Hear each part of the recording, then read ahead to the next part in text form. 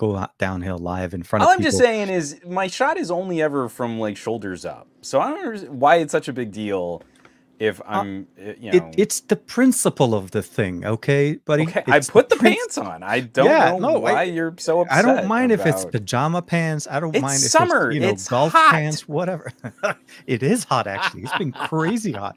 I was Yeah. standing in this shade this afternoon, like around Hmm. 1:30. In the shade, I was sweating. This is how bad it was.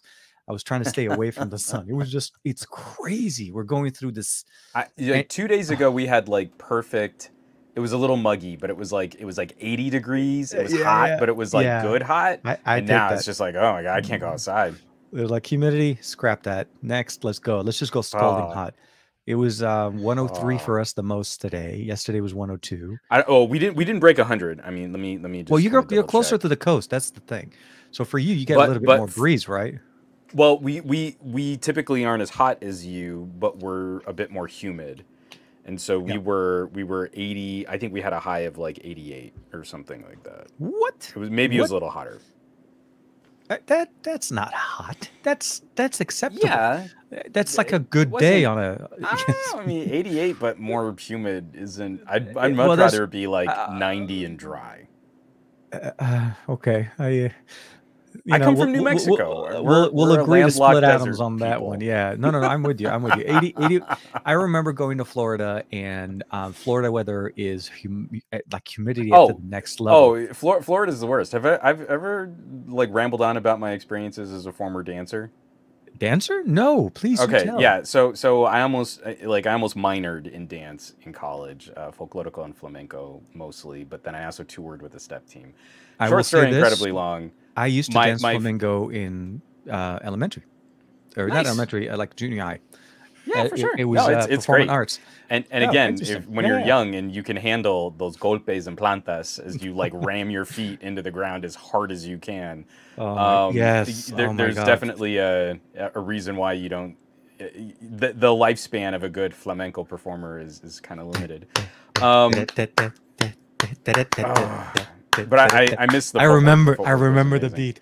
Oh my But God, they my drilled my that in my head. But yeah, my sorry, keep favorite going. flamenco teacher, I was gonna say she used dancer to would be, do yeah. hot rehearsals. So it would be the middle of summer in New Uh-huh. Mexico, and she would Uh-huh. turn the heater on in the What? studio so that it was broiling. Because then Sauna flamingo? if you got used to flamenco in absurdly hot conditions, then when you were on stage, you wouldn't sweat under the lights. Like it was cake to Oh, okay, perform. okay. Yeah, yeah, yeah, yeah, And yeah, so yeah, yeah. you would like and when you knew like your rehearsal time was coming up, you'd wait outside and they would open the door and it was like a fog of human sweat that you would have to like push through to get into the studio, and Oh. that is very much like Florida. Like all the So time. I Florida is just the sweaty armpit of the it's United States well, no, in but not summer. only that. So for people that wear glasses, Florida is a very rude shock awakening. The moment you walk out of the airport, the moment you walk into the regular weather where it's not dehumidified with the air Hmm. conditioning system, Sure. there's the fog on the glass. Your glasses Oh, fog up, instantly. and you feel Yeah. like you just went blind for some reason. And That hit again, me I one come time. from a place like in New Mexico. Yeah. Like it's not like California is lush No, and no. tropical, but even Well, I by like mean, New Mexico standards, yeah. California is a little humid. Like you would work out hard in New Mexico and then just stop, and a couple minutes later, you were totally dry. Like you like everything had evaporated off of you. Like just the moisture is just leached off of you immediately. That's And like I couldn't go out for runs in Florida mhm. because it's like I'd need 4 pairs of shoes because if I soak a pair of shoes, it's gonna be days Before before you're they're able to get it to dry. drive. Yeah, no, yeah, I Yeah, and know. I can I wear them know. again. So anyway, everybody, welcome to Best of Yeah. Our Week, where we actually talk about the cool stuff we've done during the week, mostly Well, focused on technology, but well, occasionally we got Florida. to talk Florida and Yeah. humidity and weather and stuff like that. So Things like it's that. great. Things of that sort. Yeah. No, no. It's been I want to say an interesting week, but it's been a weird. It's last week or so. It's been interesting. My relationship with Hmm. YouTube has been, I would say, challenging. It would be the best situation, Oh, the best way to yeah. describe it. I'm not producing content that YouTube likes, or at least doesn't think people like. And so yeah, I've been, but you know what? Definitely. No, I'm I feel clearing things. that I need. that It's move. tough. It So is. here's what's frustrating is like I feel like this is a part of the narrative where content Yeah, creators start complaining about how boring things are over the summer. But the demographics of people that watch YouTube videos is changing, work from home situations are that's true. changing, Yeah, that's school a and big day change. camps. You know, we're altering people's schedules. And again, if YouTube were a good facilitator, you know, really managing the relationship between a content creator and their audience, we would see demographics shift, but not disappear.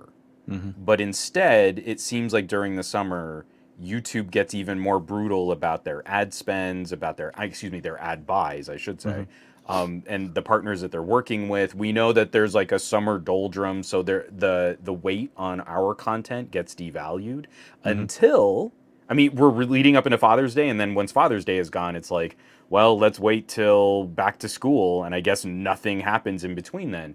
But now would be the perfect time to double down on different times, you know, sending out alerts at different times, getting people interested in other conversations on Yeah, other topics. This is the exactly. perfect time to follow up. Hey man, did you buy a phone in February? How is it aging? Let's talk about it now. You know, 4 months later, now's the perfect time to pick stuff back up. Yeah, yeah. And for those of us who are into tech, we understand that conversation. To me, summer is the perfect time to kind of like get my bearings, reset, cover some other things. I want to get back to my schedule. Like I was planning on once a month. That's already fallen apart. But you know, Hmm. like the disaster prep tech. I've got some giant Yes. solar Yeah, yeah, yeah. I panels that I remember want to that one. talk Yeah, yeah. about. We both got a And chance to cover that massive Anchor battery, which the is really anchor, right? definitely, so, Again, preparedness I had disaster. Of another course. person leave a comment on that, like, well, I mean, a gas powered generator is going to be preferable because you just pour gas in it, and you're like, I don't know about you, but how are you taking care of your gas generator?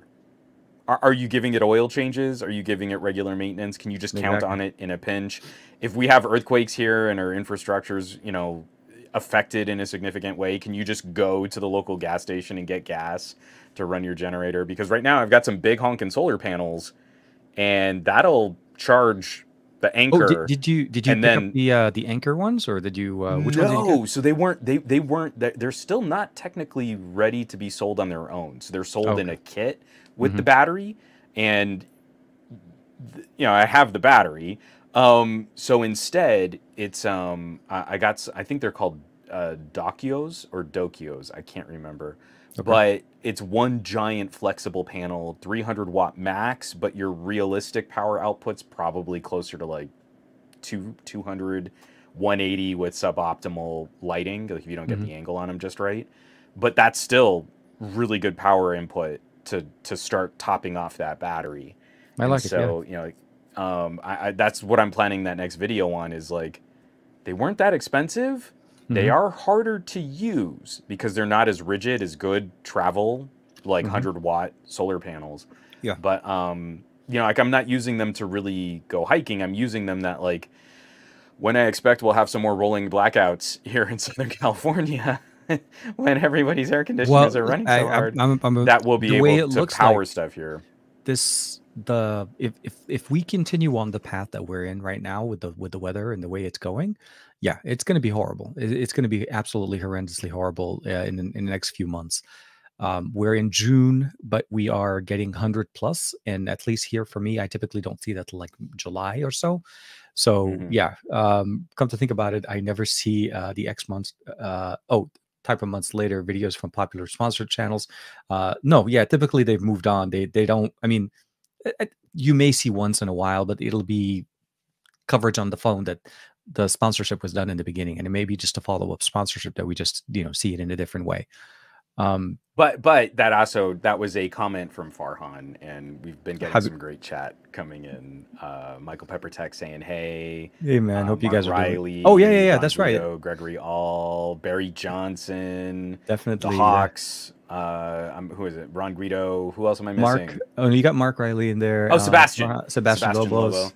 Michael Peppertech fronting the Vivo gang. Hashtag Vivo gang. Wait, yeah, I'm Are seeing we a all going lot to more start people. A lot of people holding are up our starting. Vivos? Well, not only that, I'm seeing the Vivo Flex flexing its way Mm-hmm. around on a few channel, which I'm really excited to see that. I haven't seen the Flex, but from what it looks like and everybody's excited about it, I'm happy. I still like my Find N. I like the N. It's nice. It's petite. It's pocketable, foldable experience, and I feel like it actually does have somewhat of a one-handed experience on the outside, and then of course you flip it inside and you're getting much better ergonomics. So I'm happy with that. And Mm-hmm. the X80 Pro, as you and everybody that's been championing that one, is also looking really nice. I've been looking. So Swappa has one X70 Pro Plus, and this Okay. is like, and I've been So like so trying to hit. TK, yeah, I'm just gonna spoil this on the show right now. Sure. We're just gonna air it. The end of last year, I got the X70 Pro and the X70 Pro Plus. Mhm. A not insignificant chunk of my X80 Pro coverage was shot on the X70 Pro Plus. Absolutely. They're the direct comparable, but I needed another just like 4K 60 frame per second camera, and wouldn't you know it, that one's really good. So in the interest of like, fleshing out our little band of gadget misfits and broken Yep. toys, the X70 Pro Plus was just packed into a box to send out to our buddy Bionic Scoop, because Cool. Bionic Scoop is a flippin' phenomenal photographer, and he's in Vegas, I'll bet. and he's gonna spend, I don't know, 2 weeks with it, because Oh, he it just should be really good. wanted to see what that sensor could do. So the And 4th of July, yeah, it'll be nice. then I feel it should just go directly to a new permanent home where you could really use it, since I have the X80 Pro. I would. So if you can Yeah. hold on for a couple weeks just to knock you off of your Swappa obsession, No, I mean, rather than trying to buy an import. Yeah, no, No. absolutely. And Oh, yeah. it won't. So instead of trying to lock one, if you can just pump the brakes, then it'll be in your hands, where I feel you will be giving it an excellent home. You especially someone who will appreciate what that thing can do, because you've already leaned on it for real work. I So really, it will that's be one of the coming your problems. way. I just So the problem is need your you to be fault. You know patient. that. You know it's your I fault. know. Right? That's why I'm sending it to you. I feel bad. I left you in started the me off in lurch. the beginning of the year. I go to Vegas, and I'm like, I'm really setting my expectations. Like, this should be an okay phone. Everything is fine, and I end up using it as over every Yeah. other thing. Even my own, even the what's it called, the A7 IV that I had on loan from Sony, that Mm-hmm. was overshadowing that. So that's the only reason why I'm still very So much I interested. totally get it. So yeah, no, I'm just saying, if you can wait two no, weeks, absolutely. then For me, it's it was coming to more. you. Let's I just don't want work you on some to. type of. I'm glad you mentioned it. I didn't want you to pull the trigger on something and be like, "Hey, man, I bought this X70 Pro Plus," and you're like, "Oh." I think no. So I found, so the reason why I was saying it's this time around, the gentleman was willing to go down to 780 for a brand new one That's not bad. with the cases, I guess, and the buds and everything. So he's including all the entire package that came in the box or whatever. I guess he didn't Yeah. like it, and his did work on T-Mobile and so on. But for me, Yeah, it's been more. the LTE support is pretty good. Oh no, Like in yeah. my neighborhood, yeah. And I think I should be able to, for the most part, Excuse me. most Chinese phones. I mean, Oppo's, not OnePluses, but like Oppo's, Xiaomi's, and stuff like that. Mhm. That's typically what I get. I get 4G LTE. I don't get 5G. And even if I see the word 5G on some, it's not true 5G. I feel like it's like just the moniker shows up because T-Mobile for some reason checked the box or something like that. But yeah, no, I appreciate that. I think if that works with you, we could try to work out some type of a trade. I feel like this is something that also be a good opportunity for us to maybe I'm sure you get have you the other a side nice of BBK, phone maybe from last year that that I would. could take off your hands for a bit. I Again, think. the reason why, and like, I'm not trying to be all like sort of gracious and magnanimous about this. I definitely agonize about what I do with a lot of my review devices. Try to send them back to the manufacturer, find fun ways to give them away. But more and more, it's like, really, I just want to see them go to a good home. Yeah. You have already sort of played with a Vivo, and you definitely have leaned on a Vivo, and in a way where it's not like, you know what I mean? Like, you get so much of that coverage where it's like, I'm picking Samsung for my next phone next year, and that's what I'm really, and you're like, okay, cool, yeah, no one's really surprised by that. But when you really need to lean on a product, and it's why I became such a big fan of LG, you know, there were often times like straight up camera performance in auto mode or in video mode, another phone could beat it. But like, man, nothing touched those audio tools. Yep. And like, if I'm really going to make good content out on the go, and especially starting from like the V30 on, it was like, man, I need this so that I can really accomplish what I'm doing. I'm not just picking LG to be a contrarian. You're not just interested in an X70 Pro Plus because like, oh, it's something a little different. You know, No. no, Yeah. it genuinely does a certain part of our job in a way that few other phones directly compare. Oh, And absolutely. so again, with me, you know, kicking it with the X80 Pro, I feel I'm good. So if I have this X70 Pro Plus kicking around, and I know a buddy who's a really good photographer, and he's going to take it for a spin, and then I have another friend who's really good at the mobile content game, and I feel like I've given this phone some friendly family to experience it, to play and I with feel it. like it would be a good it'll be a good opportunity for us to also kind of maybe get you on the other side, because I feel like one thing that we've worked very well is the BBK clan, right? I mean, we covered between the two of us, we covered all of BBK. For sure. But one thing we haven't had a chance to get you playing with it for some time now is a little bit of Oppo.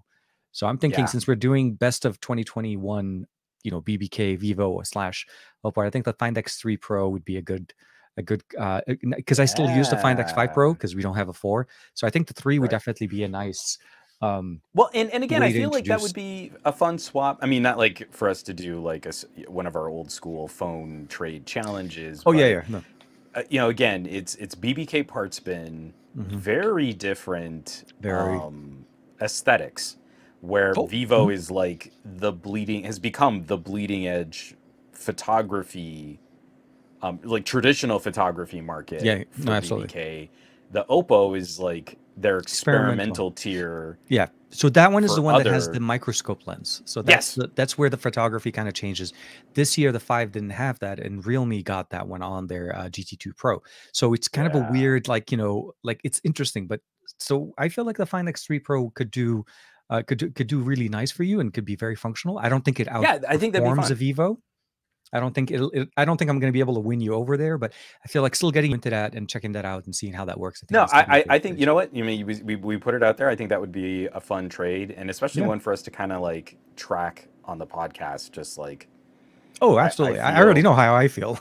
Yeah, Let me wait. Where's my video? No, I was going to say I'll bring for back footage sure. from. I have stock footage here from early January. I'm good, but So yeah, I think it would be good. I appreciate that part, and I think it'll be good good exchange. But I also feel like both of us will get a chance to benefit from it.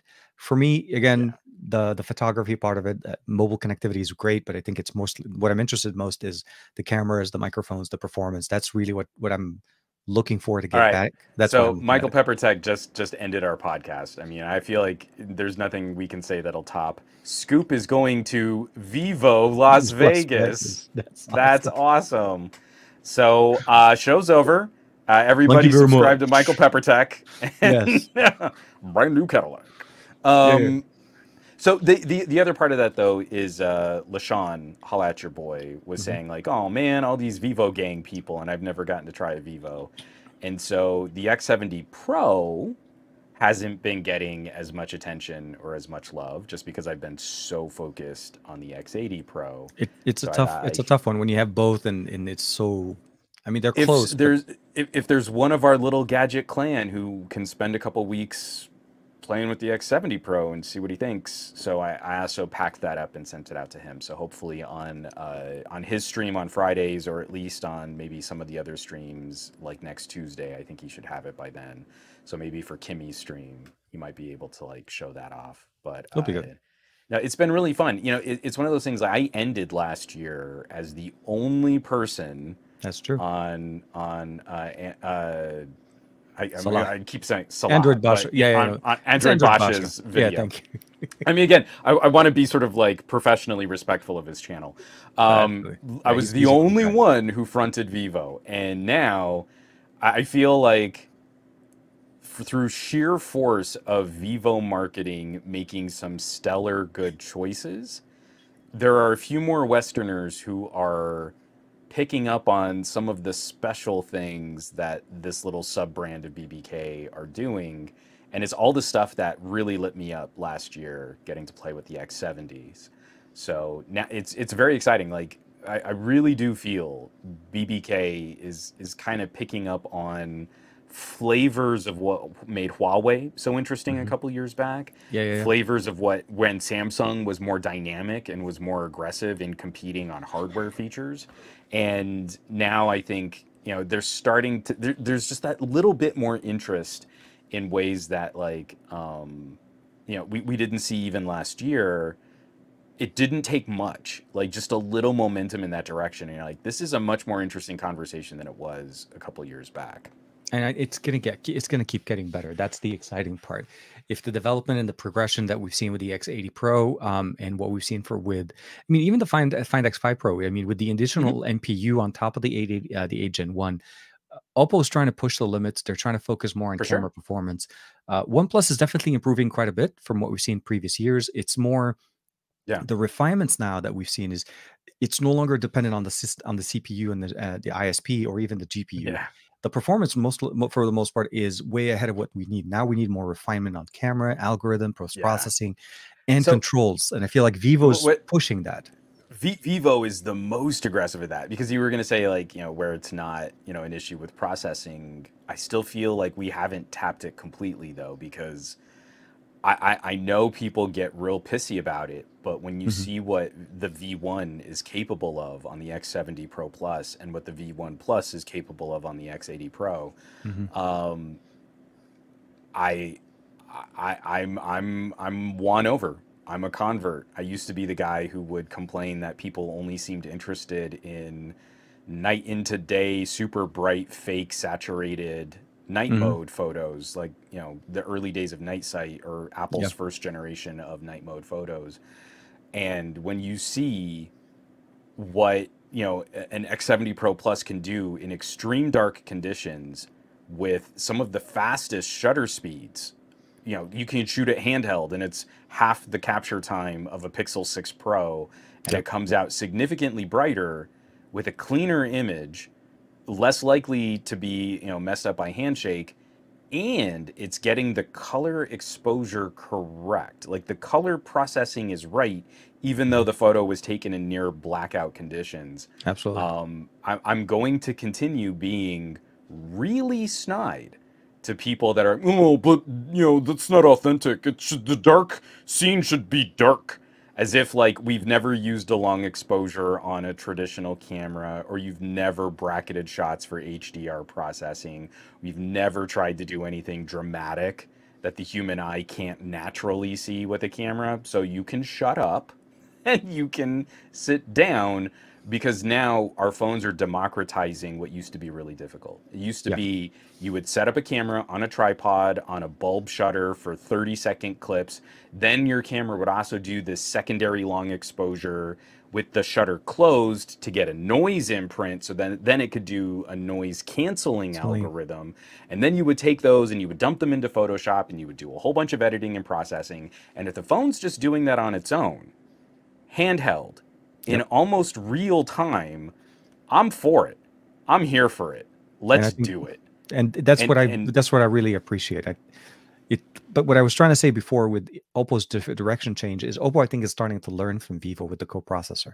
yes, That's where the NPU technology. So this is when we saw the yes, technology is where Oppo's starting to learn so even though they're like technically a generation behind, like the Find X5 Pro is the first one that they introduced it with, where Vivo's been using it for some but time. that parts bin is starting to spread, Yeah, and and it's that's what getting I'm really liking. That's what I'm good. liking. We're starting to see the love spread around, Yeah, not just Realme, OnePlus, and Oppo, but we're also starting some from the other side, from the Vivo and the iQOO departments and so on. So for me, I think so.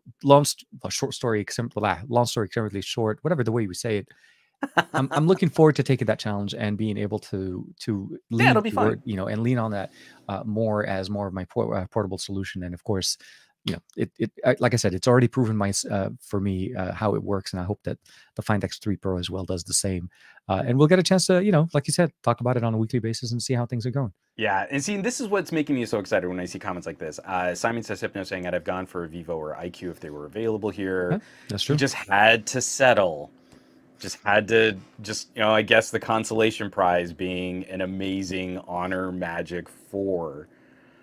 I mean, again, like, we are so flush for some really competitive, some really fun options right now. Oh, absolutely. It's been really exciting to see. Michael Peppertech, not to toot my own horn, but it makes me think of how happy I was when I first used the Mate 30 Pro, having people question if it's a phone.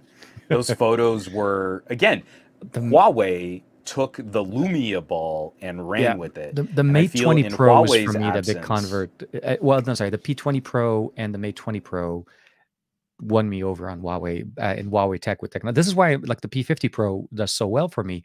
But there's that whole functional thing that always kind of keeps me where I feel like I don't want to have to jump through those extra hoops to be able to share to something where I can just do it easily with a Vivo or an Oppo or a OnePlus. Sorry, that was kind of came out wrong there, but yes, the Magic 4 Pro is not. I mean, it's awesome. Weird. It's a return to Honor. But it's also Honor elevated. I feel like it's a little bit more elevated than what we used to see from Honor. Like before they used to be. I talked about it on the podcast this Monday, and it was like it's weird that I'm getting this emotional about an Honor. But I really felt like this was it. I was done. The View 20 was going to be the last that I would ever get to play with this company, and they went out on such a high note that getting the Magic 4 in hand, I mean, for better for worse, there are still some clunky things about Honor phones that have continued. They're still there. Some really clumsy things, like the keyboard gets stuck on my lock screen, and that's like, I remember that being a problem on the View 10. In a really weird way, it's this like return. It's like a homecoming. It's like a continuity, and you're like, all the things that I loved and all the things that made me frustrated about this brand have returned. And it's like, there. I know I'm not going to get that with HTC. I know I'm never going to get that with LG. I'm never going to get that kind of homecoming. And here's this sweet little Honor, and you're like, the cameras are amazing. The desktop mode is incredible. The performance is very good. It's super clumsy and a bunch of software transitions. I couldn't be happier. We need to get that last update that we're still missing that one update. Just a new patch that just came out. We're still behind on that one, yeah. We're an update behind. But it's like, if you're a fan of driving really quirky cars, like I was a huge fan of old Saabs. They were impossible to work on. If you ever had to like do engine rebuilds on a Saab 900, it was miserable. It's like the worst car to ever maintenance. But when it's running, it is such a unique driving experience for all of these weird torquey steer flaws, for the ignition key is in the cup holder between the main seats. The car handles in a really funny way, but it handles very dynamically. There's so much fun to drive. And you're like, that's how I kind of feel about phones like Honor, where you sort of fall in love with some of the quirks of how you get around the phone. And it's not all perfect. There are still all of these mishmashing ideas of UI, of Android versus whatever their skin is called now. I can't remember. Still Magic. But yeah, so that's right. Magic. Yeah, they veered off from Huawei's OS, EMUI to Magic UI. But you sort of come to appreciate, like, they had an idea. There was a purpose behind why they made this decision. I don't know that it was the right decision, but now that I've gotten used to it, like, I just kind of dig it. Like, I'm here for it. So the Honor, it's like going back to it. Yeah, you're going back to that same familiar experience. This is why I was so happy to be able to get back into it. I covered the Magic 3 Pro last year, and unfortunately that one didn't come out to the international market. But the 4 definitely, when I saw it at NBC, it surprised me. I was very impressed with it. I even got a chance to play with the Magic V, which is their version of their foldable. Right. But the reality is, overall, it's a familiar feeling. it kind of picks up right where the View 20 kind of left us off. I got a chance to play a little bit later on with the Honor 50, the 50 Pro. That was roughly around when we start having a division, when Huawei and Honor, they lost the ability of using Google Play services at the time. And it kind of changed where we weren't able to get Honor devices in the US anymore. So they weren't sold, other than, I think that was the end, like the best thing that we could get there. And right now, at least, it's sold in Europe, and the devices that we have are European edition devices. But they work for me, honestly. I get really good signals. The screen's beautiful. Battery life is really nice. Speakers are very good. And then overall, yeah, it's hard not to fall in love with the camera. Yeah, so exactly. This is one of my first macro shots from the Honor Magic 4. This is actually the main sensor with a 1.4 times zoom. Oh. And I tapped on this little bundle of pollen in this lily, and the phone nailed the critical focus on the first try. And even though, oops, you're seeing some of my some emails there. Even though this isn't using the largest sensor, like this is now a sensor size that's becoming more competitive with cheaper phones. It's a 1/1.5. We're seeing more. Or something. Working this close and hitting those macro distances, you can also see just how flipping gorgeous that bokeh is in the background. Circle. Exactly. While the phone was perfectly performant in nailing critical focus on a tiny clump of pollen on a yellow on yellow flower in the shade on a windy day, and this little slice of pollen is like a third the size of my pinky nail. I'm digging this experience. This feels so classic Honor, so classic Huawei. The cameras are spot on where they should be, and the rest of the phone is surprisingly performant. Like it really is an aggressive performer for an HN1. Like I said, for me, from what we saw with when I saw at MWC and what we got, I'm very happy that it translated very well. It wasn't just something that I saw on the show floor and got a chance to spend a few minutes with. I'm able to use it and work with it, and I'm loving the actual. They also sent me the Honor Buds 3, the 3 Pros. They're actually pretty decent. There, so it's an ecosystem, and I was really shooting to try to push out a video for them this week. But I honestly, I'm running behind on a few things. So you may have noticed that the videos the last week or so I've been pushing out are slightly different than my normal, like, smartphone and so on. And I am going to go back into that, I realize. And that's why we started at the beginning saying that the algorithm wasn't happy and how things are going. But you know what? I don't care. I'll say this. I put out a video first on the Leviathan version 2 from Razer. Literally the best PC speaker I've ever had, and it sounds crazy good, and it's just so good with RGB. That's the little things. I just want RGB, but it's also customizable. So it's not like just the standard like RGB light that turn on. You can jump into Chroma, and you can actually customize different scenes, and also customize the color panel at the bottom so that it plays, and then sync up your mouse and the whole bunch of things. So for me, it's the things that make me enjoy, like, so playing games, watching movies, listening to music, especially listening to music, without having to put some headsets on. Like if I just want to have something going up in the background, or even conference calls, works really nice. So, but YouTube doesn't think people are interested. And I realize it's also sold out. I got a few comments on that. Everybody's like, you can't find it. I'm like, I know it's not available. Like every place that has it is sold out. I'm surprised, like how. I felt kind of anxious. One of the things in our title. I've been getting okay responses. I feel like my video was just a little bit later than some of the earliest backers. This is the GameSir X3. We talked about that one last. Did we talk about that? I showed it off. We talked about the other one. We talked about the Glacier.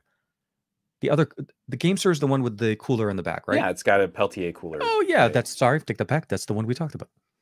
Yeah, so I just showed it off, but the actual video for this went out this week. Yes. And my video was just a little bit behind because there was the first wave of Indiegogo backers. Yes. Excuse me, who got theirs first. And this is a sort of early in the product's production run, and there were 2 channels who were complaining about specific kinds of hardware issues. One channel was really like, yep, if you do rapid button presses, then it totally locks up and you can't play games, and it doesn't do, it doesn't transfer the button pressing. We're like, I don't know. I'm playing Blaster Master on an NES emulator, and I'm hammering That these button. buttons to shoot, and it seems to be doing okay. But again, it's this is only in pre-order, so Mhm. now that the retail units are starting to they're starting to be made, I should say. Yeah. They're not shipping. The They're production only side. just Yeah. starting their They pre-order finalized the sales. design and they're moving forward. Exactly. It always makes me anxious when I put out a video and the product like literally can't be purchased yet. So far the responses have been mostly positive Good. to the video, but a few people are like, "Oh, I just got the X2," and you're like, "Well, I mean, it's yeah, I mean, I can see that, but it's still actually not shipping yet. So Yeah, enjoy which the is X2. I mean, enjoy. like Yeah, yeah. You're not missing. you're You can. you're literally missing putting in a pre-order right now, Yeah. No. right? No. Like It's that's the gig. and that's how I felt like with the view. So at the time that I got mine, when I got the Leviathan one, a PC bar, it was available in a Hmm. couple of places, and it was maybe a week or so later when I was finally coding the video and everything, and I'm putting the links and all of that stuff. Yeah, Best Buy sold out, Razer sold out, Amazon sold out, and Yeah. you can't find it. And it's that good. Let's just say that it is literally that good of a PC solution if you're looking to have an audio speaker. For me, I've been using two tower speakers that I've had for literally over 20 years. Yeah. And I'm not kidding. They still sound great. They still work great. Hmm. They're Sony's. And this is Yeah, back I when just have Sony some used to, PreSonus near fields. Like they're not fancy, but you know yeah, what? They've lasted they've forever. forever. So when I had the opportunity to check it out, I was like, yes and yes, please. I'd love, yeah, please, just yeah. So the experience overall is very nice, and I'm hoping that more stock will be available. But even with the situation with GameSir, I've had that before too, and I've worked with companies where they're on Indiegogo or they're on a Kickstarter type of a campaign. It's a little bit weird, yeah, because people can't go Yeah. buy, they can The pre-order. timing the timing is odd because like a batch did go out.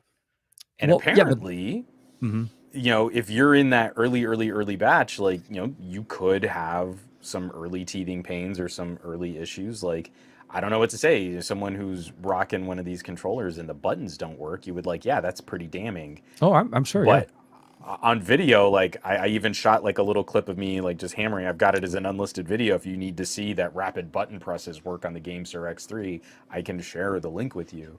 But it's Yeah. also like all of these conversations are always going to be works in progress, and it does kind of bother me because like when someone complains about something like that, Mhm. I always wonder like, but what did the manufacturers say? To Oh, those. me, if you pick up a controller and you push the buttons rapidly and the character isn't shooting on screen and it registers as no button presses, that would be serious enough for me to turn around and say, maybe I should send GameSir an email. Yeah. I can't believe that's expected performance for a controller. Mhm. That seems wrong. And so whenever I see something like that and someone's complaining about that in a video, I wonder like, so you're complaining about it and you're demonstrating it. Great. Do you really expect that that's the way that they meant to ship the product? That to me is worth the couple minutes out of your day to go and ask GameSir, Oh, especially if you got it hey, on the is there a campaign, you can even firmware post. update You can, or yeah, did I maybe do something wrong with one of the caps? Because you can pull the caps, like if you want to rearrange your XYAB caps, like you can pull them out and rearrange the letters on your controller. Like maybe something else is locking that thing up. Maybe there's some other issue there and you need some tech support. But it just seems odd to me when it's like, no, this thing was broken. Like, okay, yeah. No, but and if it is, you're right. They also need to talk about the are they having can the problems company back it communicating up? with That's them? an Yeah, yeah, opportunity to chat about like support and stuff. because that's what Like, is people the want to company know. going to stand by their product? Is the company Exactly. going to argue with you in a PR nightmare behind the scenes issue? Like those are the kinds of things that actually help inform the review process. It's not just Exactly. it's broken. It shouldn't be broken when you buy it. Like, Well, I mean, cool.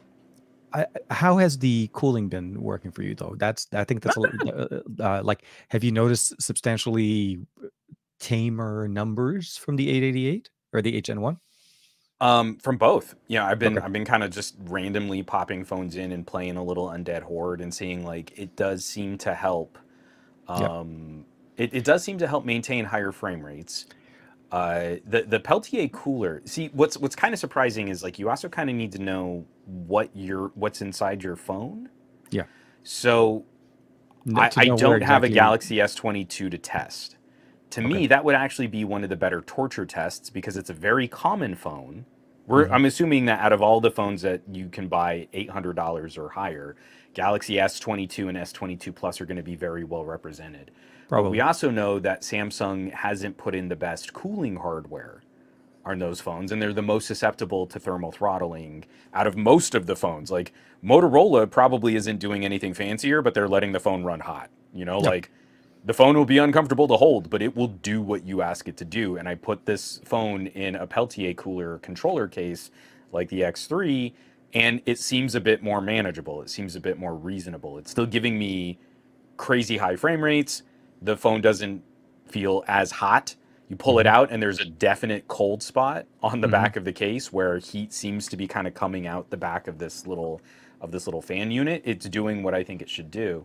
What I would be interested in seeing is how well this little cooler might be able to handle the phone that I think is under engineered for the SoC that it's packing. And Would to me, Yeah. that main test would be an S22. An The S22 or an S22 was S22 Pro. very disappointing in a performance standpoint. Oh, Um, absolutely. Yeah. so the main beefy test that I put this through, the Moto is one of my favorite phones to talk about because it's running the 8 Gen 1 Hmm. to, I think it's running it to Qualcomm spec. It doesn't seem to be managed or throttled in any way. Like the phone will run hot doing even moderate or basic tasks because it's going to do the task Hmm. as fast as it possibly can, as with as powerful an SoC as it can push. So I do my batch photo processing test where I take 200 photos from a Sony full frame camera. Hmm. I They're all remember that one. raw photos, and I Yeah. run a bunch of edits on them, and then I save all of those photos. It's a grueling test. An 8 Gen 1 can sometimes take almost 20 minutes to Oh. complete the Hmm. entire batch of photos. But you time the first half against the second half, and you can kind of get a sense of like, in a crazy sustained workload, we can see how much it's starting to throttle per batch of photos, like in Yeah. 50 photo blocks or in 100 photo blocks. And so the Moto is one of the fastest phones that I can run through the first 100. And then it's not one of the fastest Goes on the phones second. to Yeah. run Well, through the because the second temperatures. 100. Yeah, because you hit that It's temperature really spot. getting hot. I mean, you end that test and the Moto is uncomfortably warm to the touch. So the throttle is somewhere around 15 to 20%. The second batch of photos is 20% slower than the first batch, and throwing the GameSir on there cut that down to like 3%. Yeah. So the thermal throttle was almost completely mitigated by the GameSir putting a cold spot on the back of the phone, which means I have to believe there's a decent sized pad, if it's a graphite pad or if it's some Hmm. kind of thermal cooler, some kind of vapor chamber, where it is able to get more heat out of the back of the phone. At 3%, I'm almost in margin of error territory. It's yeah. So it's That. able to maintain the same Mhm. high performance in the first 100 photos, where it's one of the fastest phones of the year, and then keep it and then keep that going. And there aren't many phones that can do that outside of the Red Magic, which Mhm. has a built-in fan to get Oh, hot air out of the phone, which is and incredible. it's an improved fan too. The Red Magic 7 Pro and the 7 for this year, at least year over year, they keep improving the fan system in there. But it is Oh yeah. true. I mean, they're the only company that's truly actively trying to cool or run or at least dissipate the heat. This is literally what it is, just allowing the heat to leave the Hmm. phone in a manner where it does not generate a So lot of heat on the the Red front. Magic with the Mhm. GameSir, Mhm. it's pretty nice. Yeah, You know, like, I was able to do much better with the cooler that Red Magic mhm. sold for the 6S for the 6 Oh series yeah. last year. So I totally understand. For me, the challenge was always about the placement of it because, as we've seen before, a lot of devices or a lot of times when we're looking at hardware and where the heat spots are typically where the battery connects to the Hmm. motherboard or where the SoC is sitting, which is typically close to the camera sensors. And those are the ones that are typically like to the top part of our phone. It's not really sitting in the center. So the cooler for me, at least with Red Magic, was a challenge because I was at some point blocking Yep. the internal fans. which was like counterproductive at that point. But So, yeah, Gansy Tech Nerd, I have used the GameSir with the already excellent Red Magic. So here's the issue with the Red Magic is the top third of the phone is yeah, where it runs the hottest. mm-hmm. And it Yeah. runs the hottest in my use on the 7 Pro. Mm-hmm. It runs the hottest actually on the front of the phone. The Yes, well, screen because gets to like up over 120 degrees. I mean, the I hottest I got it to was the 7. 126, 127, and I think you I got it I'm at with, your 7 into the 130s, right? yeah. I Because you didn't have crossed the the 7 Pro. 130. No, and I was like, okay, yeah, this should not be legal. I was enjoying Undead Horror. Don't get me wrong. I was Yeah. enjoying it at 120 frames per second. So throwing the But cooler on the back and putting a yeah, big old cold spot pretty close to where the fan assembly is seems to take some of the pressure off of the screen. absolutely. It still gets hot because what I love about the Red Magic, and it's kind of some of what I like about the Moto too, you tell it to do something. I have set the screen to 120 hertz. I'm going to play this game. You need to run the game at 120 hertz. That's all the phone understands. So it will try to drive that as hard as it possibly can Yeah, by throwing a cooler on the back of the phone, using charge separation to take the battery out of the equation, Yep. letting the fan in the phone run to full bore. The phone still got over 110 degrees, but like every game that I can play that will play at the full refresh of that screen just pegs. It just pegs at 120 hertz. And For a lot of the heavier lifting games, things like Pascal's Wager or Alien Isolation is still broken, and it just makes me so sad because that would be such a beautiful way to test it. But even broken, it climbs, I think, even another 2 to 3 frames per second, which means it's now, I got it up to 36 or 37 frames per second, which is about 20% higher on a PC port of Alien Isolation than the next closest performing phone. Like I think the Moto would play it somewhere around 31 frames per second. So, even though you got this 120 hertz refresh rate display, Alien Isolation is going to play at 30 or lower. In a lot of phones, it's going to be lower. Yeah.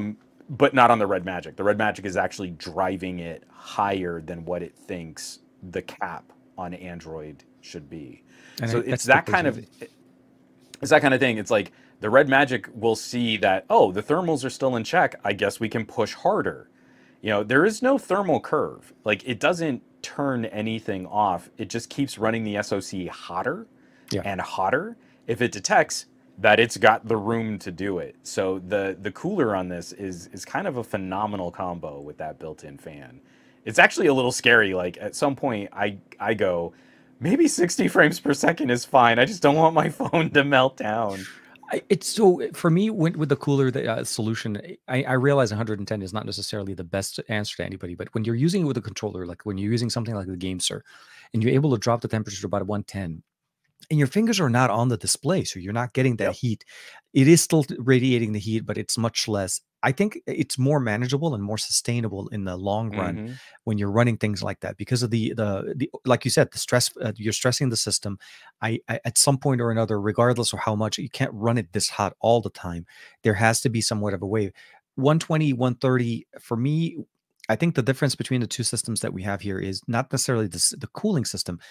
Is that my unit, the Red Magic for some reason allowed the Red Magic 7 to go to 165 or 166 frames per second, which is typically how I had the display set to. Although I wasn't playing it at 165, but the 7 Pro's under display camera is just like the Axon 7s. So I don't know why it's capped at 120, but they seem to not be able to do under display camera at a faster refresh rate than 120. But I gamed for a little over a half hour, Undead Horde, all the full graphics settings, like the top graphics performance. It never dropped under 120 frames per second, which is mind-boggling for that game. Like that's difficult for a lot of PCs to keep Undead Horde running at 120. You cannot play the game at a slower frame rate once you play it at 120. It's like you see, you're like, it's choppy. This thing is not playable. But, but for gaming for a little over a half hour, charge separation on, 1% off my phone battery. I feel like that's pretty good.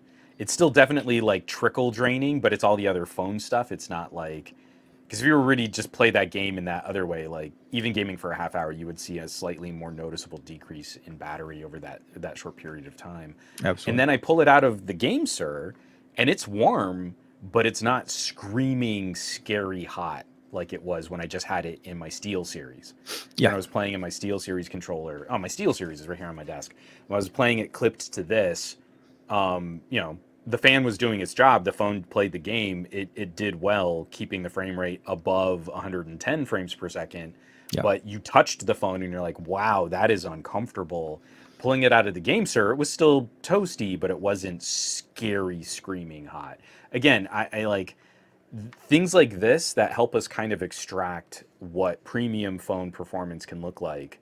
You know, if I could get charge separation on a phone like the Honor Magic 4 with a great Hmm. desktop mode, and then Yep. I could set up like, I don't want the wireless charger, I want the Peltier cooling desktop Desktop stand, stand. right? You know, prop it up like this, you plug the phone in, a monitor on your desk kicks on with the desktop mode, you hear the fan kick on, the phone's charging, but it's like 20 degrees cooler when you pick it up. Like, that's exactly now the kind of modular hardware life that I want for these I, gadgets. and I kind of want some of these solutions also to come from companies like first party solutions.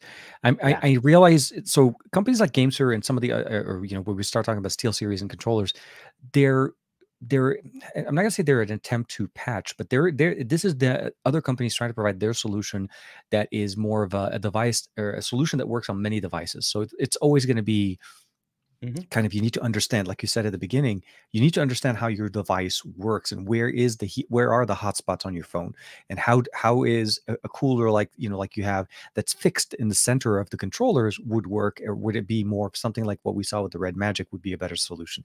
But I think overall, at the end of the day, you know, companies that make these devices that are intended to you know, supposedly Qualcomm, not supposedly, but Qualcomm has stated before saying that they provide the architecture on how to be able to manage these SoCs, the 888, the HN1, we know are on a climbing slope of temperature Yeah. requirement or pull power draw and performance.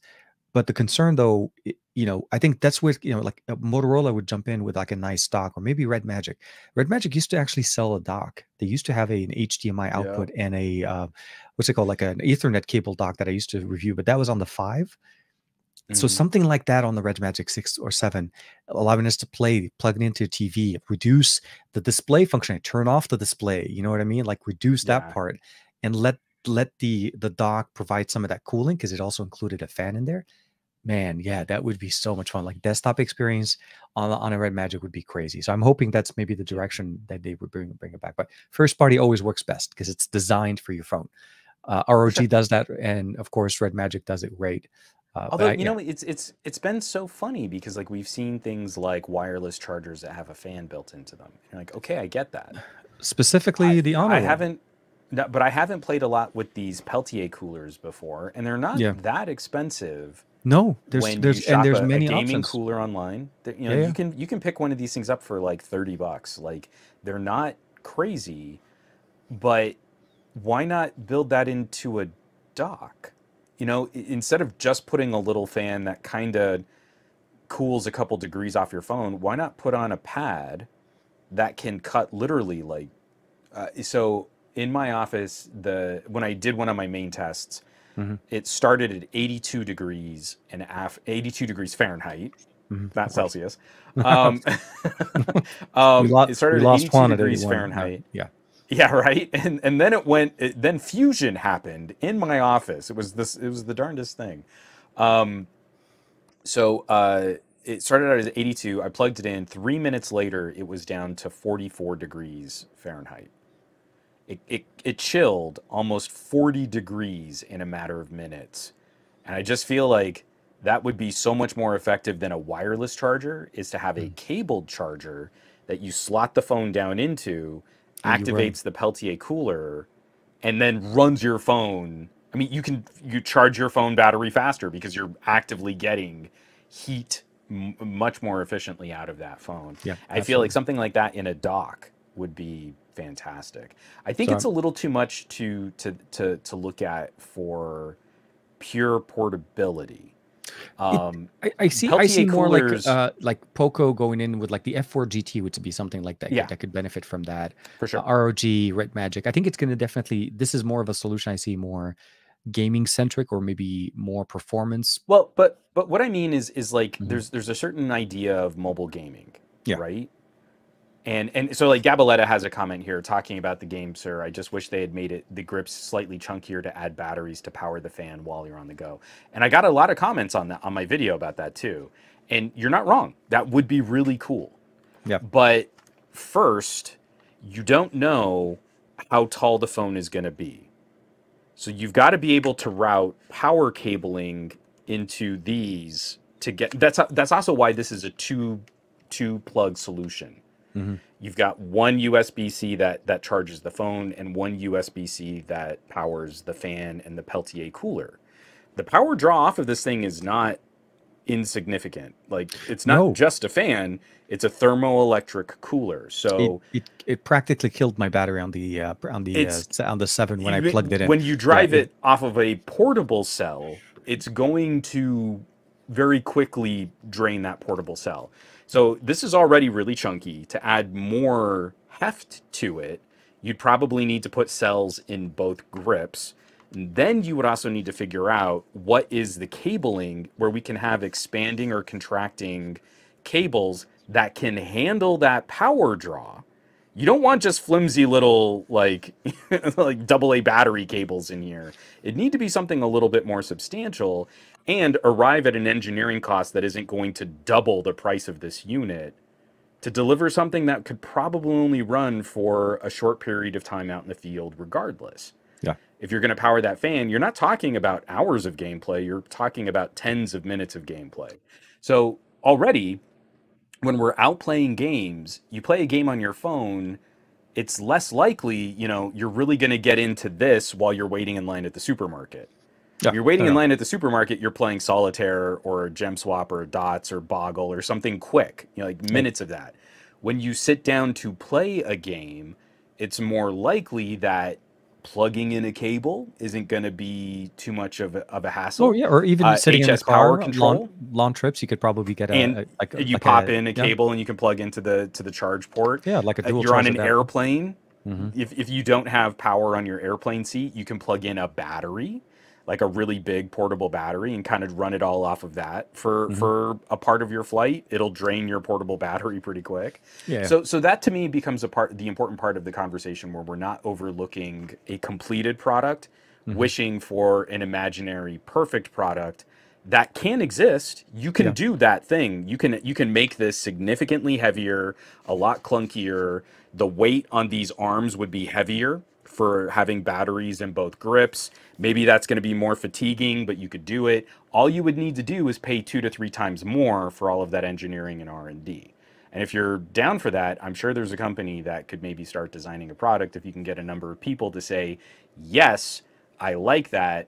Let me spend $200 on it, and then they'll do that. They'll make that manufacturing run. But right Yeah. now, there is nothing like I've played with that is this effective as a cooler and has a good controller on it in one combination.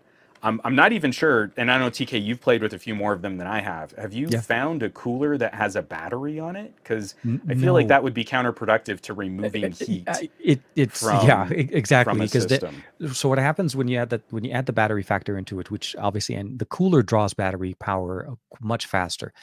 Where this is where it kind of became counterproductive when I was using it with the White Magic because it was drawing power from the battery on top of the phone being drawing battery. So you're dissipating the battery faster. But ones that Hmm. include battery would, like as you said, it would be counterproductive because it'll be generating heat and at the same time trying to cool and provide cooling for something else. What I ended up doing with my solution for more of a portability solution is I literally end up Hmm. using just a power bank with a dual USB-C plug Right. out of it, and I just run wires, one to the phone, one to the actual charger, and then that was more of my portable solution. It's not the most aesthetically pleasing, but you should Right. just treat it as you're going to sit down, you're going to be basically, you need that much power, and you want to be able to stay cool for an extended amount of time, in the car, like you said, on a plane. It's doable. I don't know if it's something that would make more sense where you have something else on the actual unit itself to generate heat. Because even if you do add those batteries into the grips, those are going to start drawing faster. Will you be okay having warmer grips, generating more moisture on your hands? So Right. typically when you're Because the playing with cooler, controller, yeah, you the know, cooler isn't going to cool the grips. no, but that's what I'm trying to say is like you have to also kind of it's the like I know you in theory when you think about it, the last thing you want is a warm controller. Number one thing that always gets you obviously is when you start playing for an extended amount of time, your hand starts getting sweaty and you're getting that warm texture there, so you start feeling the slippery, you're not hitting the buttons the right way. So the last thing you want to do is add something inside of it to generate more heat. Yeah, I could see how that kind of becomes kind of like a clash at some point. um I still say running a power bank externally may still be the best solution, like a power bank Okay. that's sitting on a table. But yeah, This is a 6,000 milliamp hour battery. I just plugged in the it's fully charged. no, I I know. just plugged in the GameSir. I'm gonna let it run. Okay. It's already cold. What I might do is just like kind of like sit on it and cool my bottom.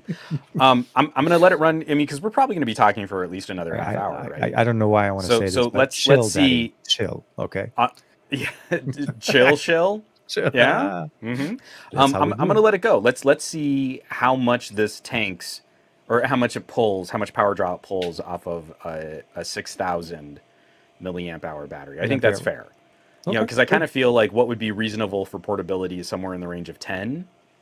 I feel like 10 would Um, be more reasonable. Yeah, that because that you that remember that'd you're running be your phone at a the good same sized time. So battery. to me, I say that you're My decent. 10,000 milliamp hour battery is dead. I don't. It's. I haven't charged it in a while, so we're gonna let this run. I'm just gonna set it over Okay. here on the side desk, and then we'll come back to it. Someone please remind me when we get to the end of this No, podcast, and absolutely. we'll see how well it does on Yeah, this. Because I again, it's not a situation where like if you added a 6,000 milliamp hour battery to the weight of this already, it's also concerning just like how much heftier you're making something that's supposed to be portable. well, You because can you use also it have to on the add your go phone. Remember, your phone's without the battery, your phone's already weighted inside of it. So right. not just the controller by itself.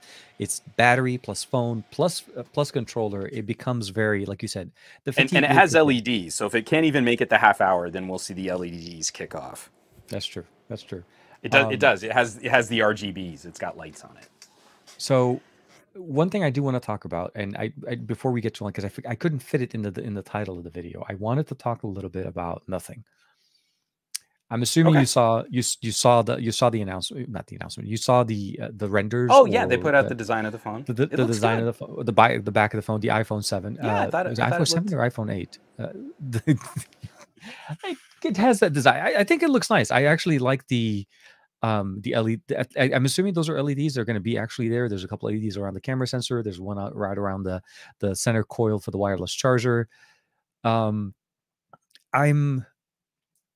I'm I'm still in that mode that I like. I see that, and I know a lot of people are getting excited about it, and it's a new device and so on. So I look at this and I see, and I know people are some reviewers are going to jump on this and say, "Well, it only has two sensors. Why are you doing it with two sensors? Why are you not holding the 3, 4, 5, 6 sensors that most companies are doing? And how are you Right. expected to, change the mobile And world don't when?" you want to just line up all those people and stooge slap them? I Like was just like the I'm moment I not. said it. I'm not predisposed to defending nothing. I feel like this is going to be a giant hype machine, which Oh, is very doubtful that it's going it's to pull this off.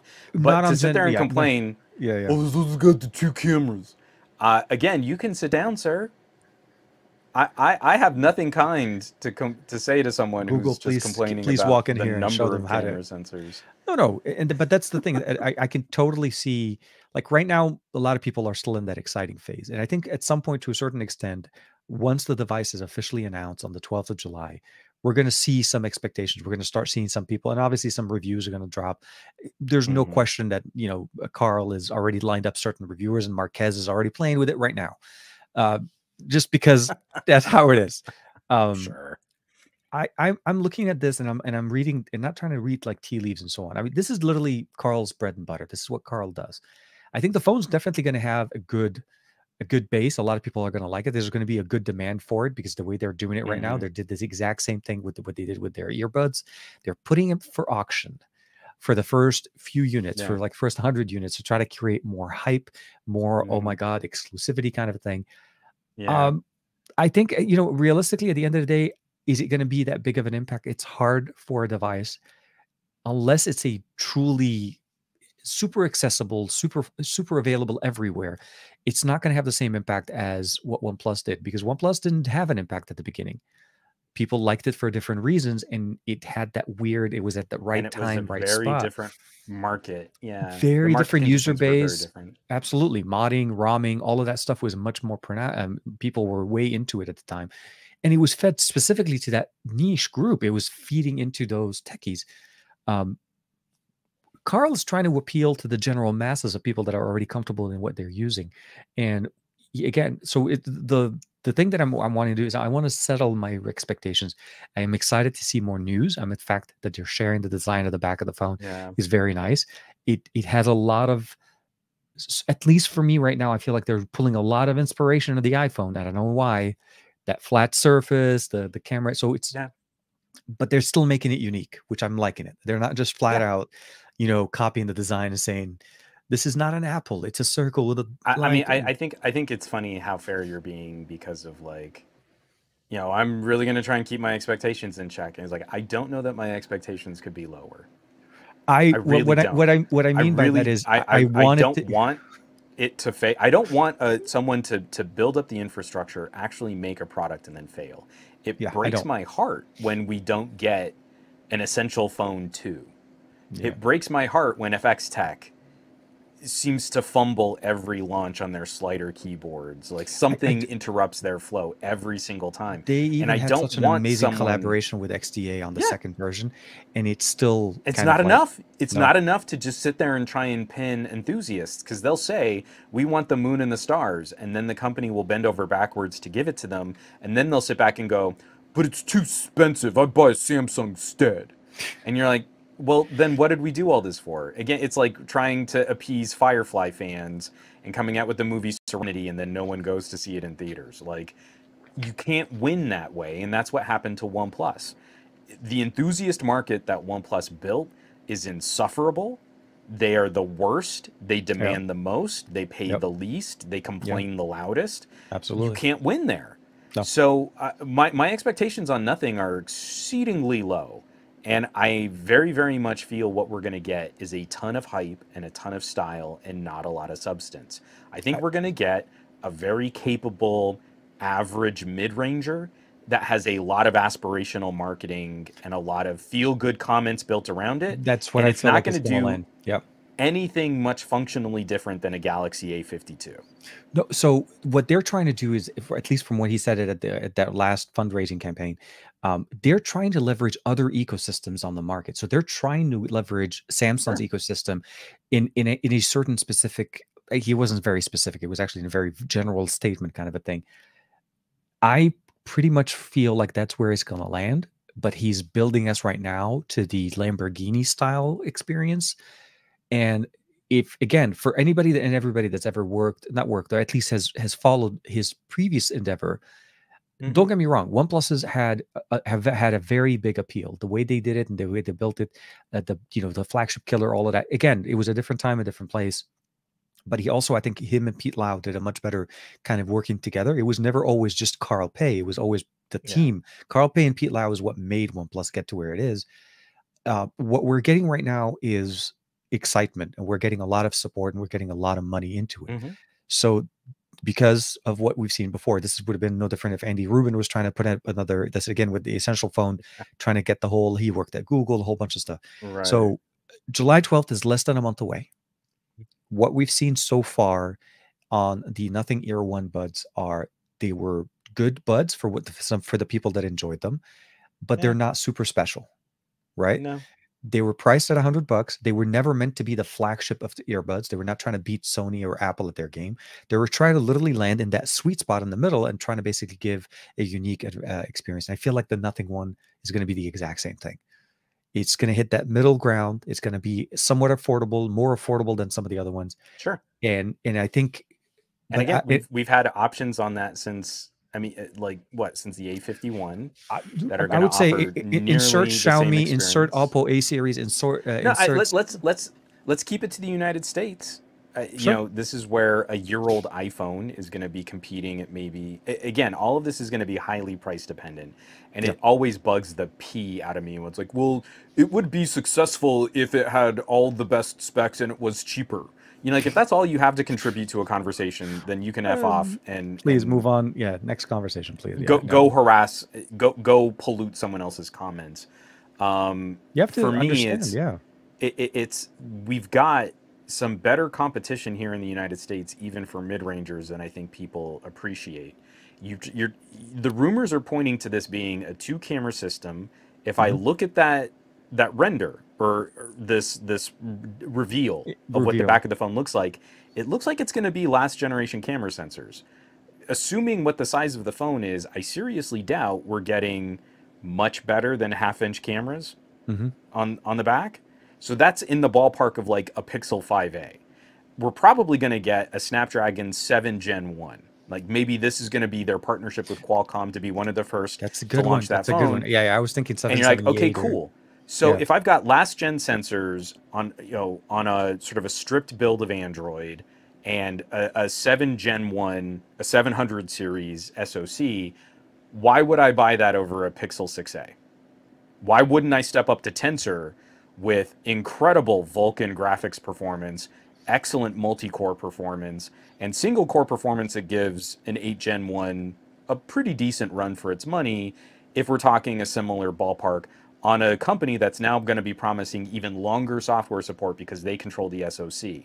Yeah. Like what's the draw for me there?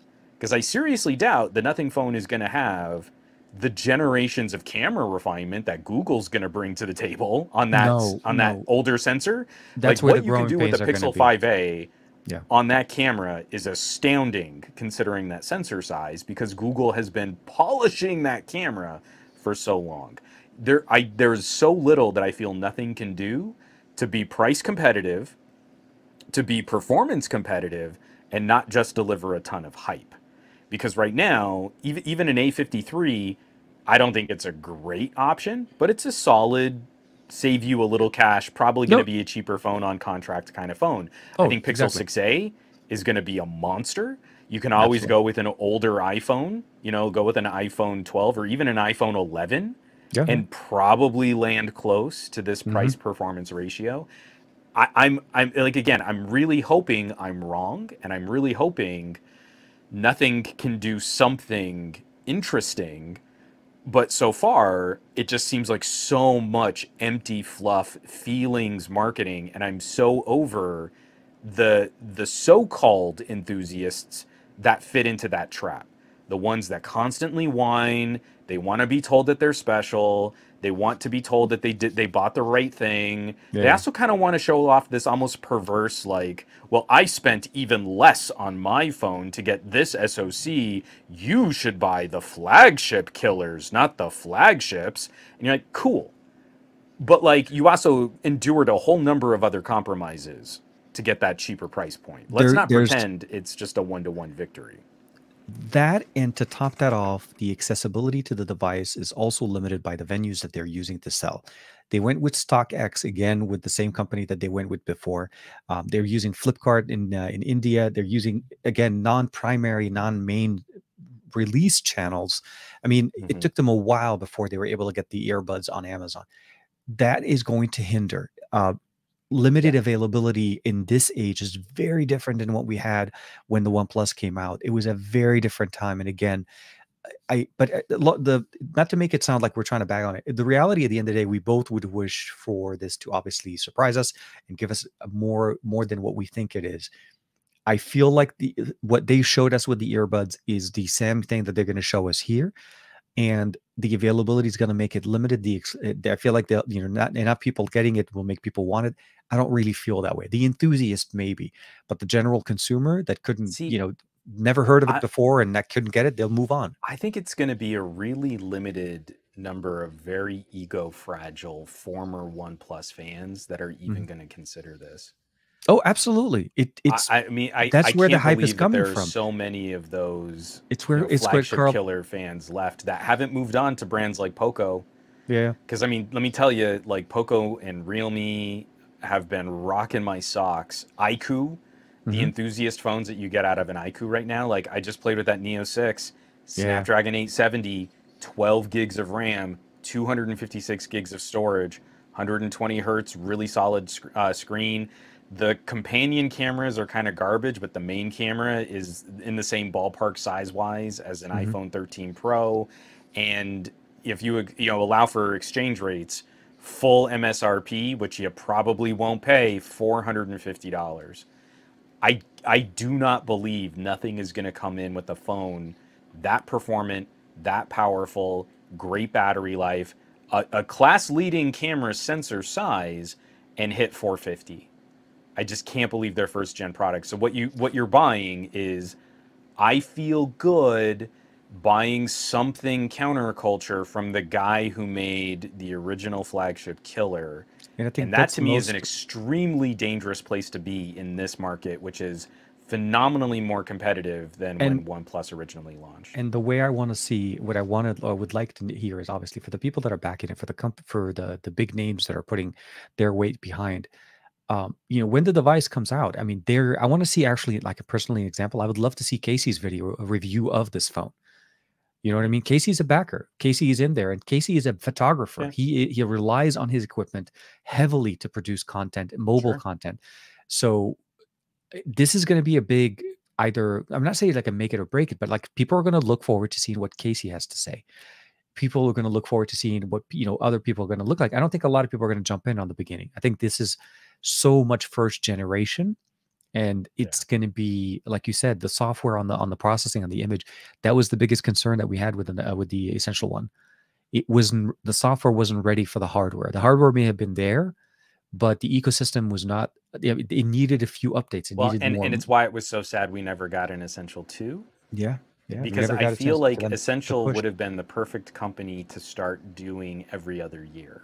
Yeah, it would have been. Like there was nothing about the Essential where I felt like an Essential with the Snapdragon 845 was necessary. If you'd kept, because it launched with the 835, right? I want to Was say, that yeah. It was okay? a few years back, but yeah. But whichever SoC it launched with, we were right at that cusp of power and performance. We're going every other year. Hmm. Would have been really exciting. So like you launch with one storage configuration and one SoC, then you keep the SoC and you just change prices on storage. Yep. I desperately wished Essential had been the company to give us more of a TikTok model in Android space, very much like what the iPhone does. Yep. We don't get new phones, we get refreshes, endless refreshes from Apple. You can still go buy an iPhone 6 today. It's called an iPhone SE 2022. It's almost Yeah. exactly the same phone. Yeah, exactly. I feel we're overdue an Android company saying we're going to start a longer term commitment and a longer term manufacturing cycle. And then also our accessory partners will know we're going to be into this shell with this body for this number of years, so that you can really get the best possible quality cases and mounts and And attachments not force every generational upgrade to change the case because you to change moved something. the camera sensor a quarter A of an inch to the, fraction, yeah. like, just making it ever so small of a change so that you have to buy a whole new set of accessory, which is weird because in theory, if you think about it, the companies that make these changes don't sell as much accessories as third-party accessory companies do. They may have licensing for, like, MiFi or something like that for when it's accessories provide power, but realistically for case manufacturers, it doesn't really make a difference. So reality, you're right. Stick with the same design for a couple of years, maybe introduce new color palettes or something like that. But for the most part, stick to the design and people will appreciate it more, knowing that there is that consistency that's going to go kind of like a Prius. We go a couple of years, 2 to 3 years with the same design on the Well, like Prius any before they car, shiver. like the frame doesn't change, because Well, why would it's you like the Model re-engineer all those 3. It manufacturing looks the steps? same car as the Model, I'm saying the Model 3s have looked the same since they came out. You can't really tell other than small accent and color differences that you could, and It an is kind owner of would funny though. know. Like my mom has become one of those people. It's like, well, you can see that those door handles, Yeah. that was an option on this year Yeah, I Tesla, know. and they now It's like do a something fine wine. different on. Yeah, that would It's hilarious how much that, she's in on the car cult. you could She's taste really digging it. you could taste the winery this was made in because no, I do the exact same thing when we see cars passing by. I tell my wife, "It's like, yep, that was a 2020. That's an earlier generation than ours." Because you see that whole silver framing on that. Yeah, they took that out with the 2021. They started with Yeah, ours, that's so so funny. that chrome delete. Tesla does that a lot. I'm that way. I'm that way with classic vets. Like, okay, that's the ducktail, and then you can tell by the vents on the side that this model's Stingray was that. Oh, there's like the 67, and they Yeah, cut yeah, out yeah. that crossbar from the 66. So yeah, I'm totally on board. I It's just, to me, It's a when we passion. look at what phones are, Yeah. and the thing that, like, Carl Pei isn't wrong. Emotions sell more phones Oh, than absolutely. Yeah. practical The considerations, and the need to marketing fit in. matters. Samsung feeds off of that every single day. What are you talking Well, about? and it's Apple's, a huge part of their business Shtick. model is bullying people that have green bubbles. Like, bullying sells more phones. Hmm. The He's not incorrect. I Oh, think the hardest thing he's going to run into, though, is this still feels primed as an enthusiast conversation, and a little too much. it's not reaching other people. It took a long time for OnePlus to gain any kind of idea with consumers that primarily buy their phones through carriers. And just as that happened, it seems like that's when Carl Pei was sort of starting to get shoved out of the company Well, that yeah, he because there was figureheaded. no, yeah, yeah, you were the product that you were creating was more of once you get in with the carriers, this is a weird conversation, but realistically, at the end of the day, when you get into the carriers, any OEMs that works with a carrier has to not necessarily bow, but work to the demands of what the carriers need and what they're going to Hmm. sell on their shelf. So you can't necessarily like, getting a OnePlus that's not certified for Verizon, it's not going to help it for somebody on Verizon to be able to buy it if it's not certified because you can't get the, the UW and all of that good stuff if there is a version there. But carriers can specify what software is on the phone, so that has to change. When we saw OnePlus come into carriers, we lost the second SIM card, and Yeah. then of course now OnePlus no longer sells second SIM card devices in the US. We only have single. But what I meant to say is, you're right. It's a very different. This is a much longer story, and how it starts and how the first generation is received is where the conversation is going to go. But like as you said, most people that are going to actually go spend their money need like I want to say like a man, what organic purchase, like somebody that really is falling, Hmm. not falling, but like going for the hype and really appreciating it. They're going to be OnePlus users. They're going to be enthusiasts and people Yeah. that always want to try first gen, and that's probably going to be like people that maybe running So YouTube channels and so on. But here's it's tough. here's here's my problem, though, is every single time we've played that game, it's Yeah, kind of failed. it I mean, has. it works emotionally for a very small number of people. It gets them excited that somehow they're a part of a secret club, and they Yep. become those insufferable geeks that, like, I that remember those hate days with hate OnePlus, man. bands I when remember they the become invite, more the successful. invite system snobs, and hey, bud, can you But send me an yeah, invite? I know. Yeah. yeah, but again, it breeds a kind of enthusiast and fandom that Mhm. we don't like in music fans. I Apple. liked Sorry. this band before they were cool. I Hmm. liked this band before they sold out. That's what you create. Yeah. That doesn't endear you to the broader community of tech fans. It doesn't endear you to Apple and Samsung users. And it definitely doesn't break any mind share on general consumers, the people who buy their phones predominantly through carrier stores. Yeah. The the tides didn't really turn for OnePlus until they broke their T-Mobile deal. It Hmm. was the OnePlus 6T suddenly started selling more units in the United States than any previous OnePlus. It was because people could walk in, poke And at the pick it up. phone. It was a good phone, and then they Good could buy looking it phone. Yeah. in that store. Yeah, it was great. Remember So the Thunder Purple? again, But yeah. just like Essential, I feel like Essential started this whole conversation in a very limited, we're going to be grassroots, we're going to appeal to Android enthusiasts, we're going to do something different because smartphones are boring. And It's the you're same like, story. Yeah, I know. it's the same story. Like, and nothing is doing the same story. It's the same playbook, and it's never worked. You only find success when you can when you find a broader consumer base to attract, and you can't really do that in the United States without a poop ton of traditional marketing. I mean, So I actually pitched them. I pitched Essential a series of advertisements, mhm. stark white psych, like literally like a featureless white void, and a guy comes out in like sort of like a sweater, something very like approachable and accessible, but professional looking, and he points out a feature on the phone, and the tagline is "That's essential." Better battery life, that's That's essential. essential.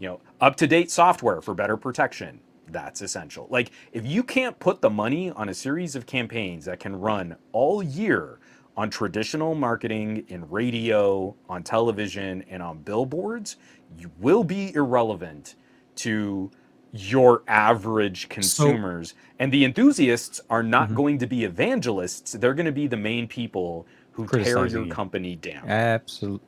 It's sad to say, but yeah, you're right. I think that's the biggest thing. And I think this is where I wonder if they have enough, and I don't want to turn into it, a podcast on essential or on nothing. Um, the way they're I doing it, the actually way they're pitched the same story to LG. When Essential passed on my campaign, I hit up LG campaign and they're like, life is good when you can do more at once. Dual screen phone. Life is good when you treat your ears. And they show Mhm. someone plugging in headphones and their world turns into color. Life is good when you get the shot showing off the cameras. But instead, that was the year they went with it was the G7. Was it the OK No, no, no, no, command no. It with the was take a no, no, it selfie? was the V50. It was the year they went with the V50 zombie sweetheart commercial. We got like one Oh, commercial in the United States and it was like zombies taking a selfie or something weird like that. uh, And I was so mad. And you're like, this is a good pitch. Like, I'm using your tagline. It's brand awareness. It's simple. It focuses on something the phone does better than any of the competition. yeah, yeah. Like, run an ad. And instead, we've got like Joseph Gordon-Levitt drumming on the subway. And you're like, LG. And you're like, what was this a commercial for? Hipsters making travel more difficult in New York? I don't It understand. was yeah, no, I know that. I understand. The feeling was it was a very confused messaging. They were never on brand. They were always focusing on things that were, Or I things mean, that they were, like literally any phone can do. Hey, well, that's what I Google, was going take to a say. Yeah, selfie. absolutely. Any phone can do it right now. I My can say this. phone's just lit up on my desk. That's why I didn't say the name. I didn't want this. Guess what? Guess Which one? which phone didn't turn on? My V60. LG, LG's like, sorry, I don't So the do that Honor kicked anymore. on, the OnePlus kicked on, the Vivo kicked on, the But TCL kicked on, the but Motorola. The case is closed, so it just lit up. yeah, V60 sitting there not taking a selfie. The one company that made the commercial. yeah. Oh Okay. my god. Okay, Uh, I'm gonna be better now. it, I just needed a second because the irony of that was so thick. it landed right on point. I mean, though, you'd have to get it there, right? It would be the one that you're talking about was the one that doesn't do it, and you're like, and then I digress, and I Boy, howdy, have we digressed. Yeah, absolutely. I feel like we're hitting our greatest hits here. You for the videos and the content and the products that you've been Yeah. kicking around. I feel like we still need to hear what the best of your week was, because right now I'm still waiting to see if my Peltier cooled game controller is going to last the remainder of our podcast here. So for me, the best of my week has been so it's something I can't share yet. Maybe I'll say that part. There's a couple of things coming up. I got something early this morning. A good. Uh, I heard something good this morning that kind of made me very excited about something that's coming up in the near future. I can't. It's like, that's a weird way to say it. Um, so it's been a hit and miss, mostly on work, as far as literally just trying to put things out. And Yeah. um, I after putting out the chair video and tanking and it's like super tanking, not like regular tanking. It's like super. It was sub 500 for like 3 to 4 days. It would nobody cared about it. Um, that took me a little bit, and I kind of took a few days off of not making video, and I'm taking care of some things over the weekend. Um, it's I'm trying to keep it positive. So I'm very happy that something came up this morning that made me a little bit more excited. So hopefully I'll be able to share some of that information in the near future. I am looking forward, though. I will say that once we are able to kind of work out the whole mechanics today with the X70 Pro Plus, Yeah. it's a light at the end of the tunnel. I mean, I've been waiting since January, so don't get me wrong. A couple of more weeks, 2 to 3 weeks with Scoop, kind of enjoying it, getting it through the 4th of July, getting some of that, because so this is the other thing. When you said, Scoop, Vegas, 4th of July, it's going to be great.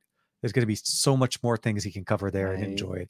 And yeah, and then we'll get a chance to work that out. But so one of Scoop's favorite things to do is also concert and pro wrestling photography. Oh, okay, yeah. So I'm dying to see what he does with that X70 Pro Plus, like Vegas lit stage, neon lights behind the singer. Oh, absolutely, yeah, like, yeah. The low light performance king phone. It's gonna be so good. The phone he has is literally the low light king that does nail low light with right color calibration, right color representation of what the shot's supposed to be. So absolutely, I'm not in many ways. I was saying is like, I'm glad you're able to get people to be able to experience it. The IQ for me was definitely very nice. I liked it, but I felt like the X70 Pro Plus did way more, and I liked that they had similar things like the fingerprint sensor, the ability of launching things from just by positioning a fingerprint on the left side or the right side. So it's but the sensor size matters, and what Vivo is doing, I feel, is demonstrating what the improved sensor can do. Yeah. Better than many of their competitors. Like, I don't feel you get the same stark difference on a Note 22. I felt that way about the Pro I. The Sony Pro I felt like a demonstrable difference in improvement over what an Xperia 1 Mark III could achieve. It's a different direction. Also, I felt like then the first Xperia Pro. I felt like the first Pro was Oh, sorry, but I was also just going to add to that, like the original, like the Pixel 6 Pro at launch. I don't feel we saw as dominant a camera performance from the main sensor. I was way more impressed with the improvements to the telephoto. Oh, crazy! So when you pick up that Vivo. When you pick up a Vivo X versus an iQOO 9, you see a noticeable difference in camera performance between those two phones. And that's what's exciting, is starting to see how we're showcasing those improvements to sensor size, sensor technology, and then also co-processor technology. So yeah, I'm happy to sort of spread the wealth here a little, and just, this Vivo's just going to make like a little kind of round trip. Come back. It's like Vivo's on tour, and it'll be fun. Yeah, it's touring the US and hitting it'll be in your state next. So that part is actually definitely, I would say, the best part of my week, because even though it came in more like a last minute type of a thing, it's definitely exciting. And Michael Pepper texts like, I love getting those emails, that feeling. It to me, it's more about when they come out of the blue, because you don't expect it, and then something comes up. So that was fun. It's that type of experience. And then I got a chance to share, different types of different tech that I enjoy. We did the Anchor battery. I had another one from Zendura that was I think basically they're more the 600 series, not the 1000 series. They had two different ones. So their Super Base M600 is actually very, very nice. It's like a power bank on crack. It's not Anchor level crack, but it's kind of like it sounds like I'm pushing crack on everything. It's strong enough, but like in a bad way. No. It's a good way.